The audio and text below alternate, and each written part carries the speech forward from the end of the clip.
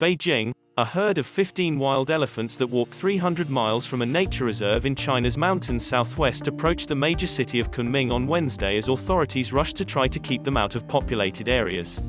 Chinese wildlife authorities say they don't know why the herd left a nature reserve last year near the city of Pu'er, a region known for tea cultivation.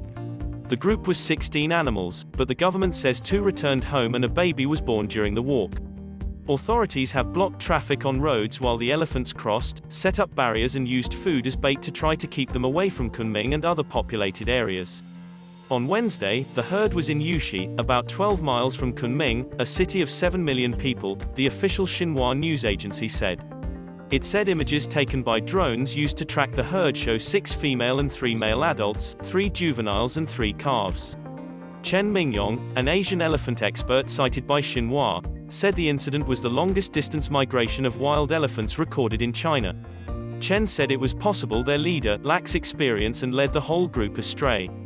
A task force of 360 people with 76 cars and 9 drones was tracking the elephants, Xinhua said.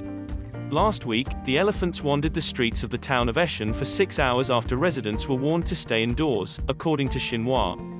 Damage done by the elephants to farmland is estimated at $1.1 million, according to Xinhua.